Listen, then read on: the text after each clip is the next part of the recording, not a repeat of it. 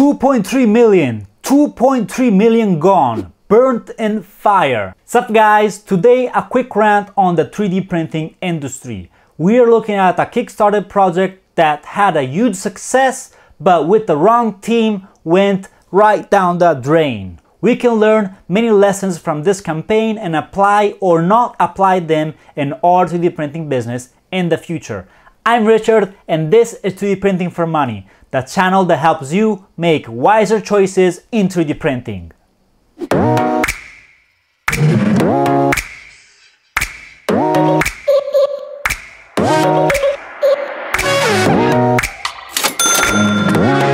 Just to get everyone at speed, in 2016 the company Olo3D launched Ono on Kickstarter, a resin printer that promised to use your smartphone to cure layers at a price too good to be true of $99. Back then it was perceived as an awesome idea and the project got backed for $2.3 million.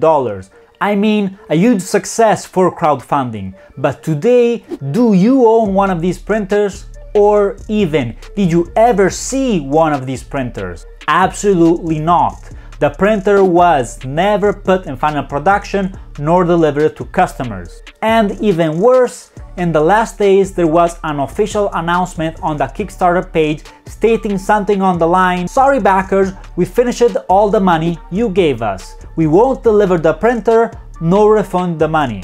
Project closed."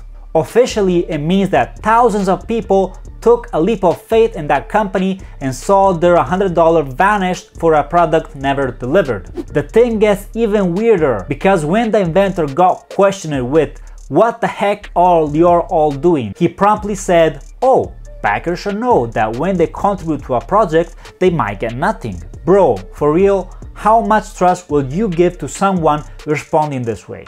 In business, to survive, you have to do exactly the opposite of these champs. Let's analyze the worst 3 points of this project. First, we have one big red flag. When price is extremely tempting, usually behind the curtain there is something fishy. As for filament, if a spool looks very cheap, well, it might be so. Something gotta give. Quality, accuracy, customer service, or all of them. Secondly, this 3D printer was a terrific new concept, but with zero real-world testing. Seeing a printer and a video is not the same thing as having dozens of testers. I never saw one of these printers printing, nor have certainty that the prints showed off came from that printer. These 2 points alone are a huge no-no for me in a purchasing situation. And third, the company was all over the place with wrong decisions with suppliers, promising after 3 years from the start, first printers and delivery. And after five years, not a single printer delivered, and went short of capital, boldly stating, "We need fresh money to continue the project." Where did the 2.3 million go? I want to know. You are telling us you made 2.3 million vanish in mistakes? 3 major lessons here. First, when something is marketed way below market possible value, it is fishy. They didn't fully test the printer before running the campaign.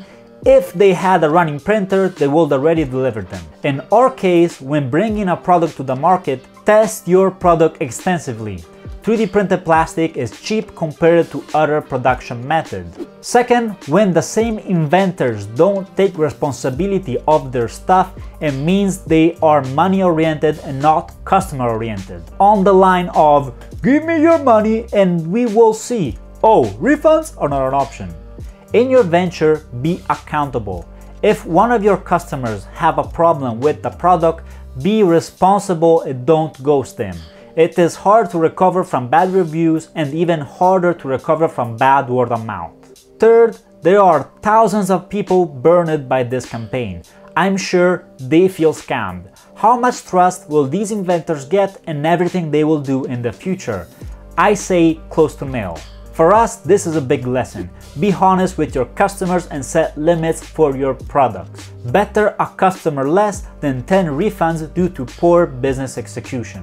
All these lessons are more about good business practices than mere 2D printing, but I think that some things must be addressed. Tom Sanlanderer is right on Kickstarter projects, and my thoughts are on the same line, because I see Kickstarter projects more like a lottery than a website for new and cheap stuff. You don't have control over the project finances, nor the product quality, or as we saw, the total lack of delivery of the final product. Next time scouting Kickstarter, be careful on what you pick and make some research on the company that wants your money.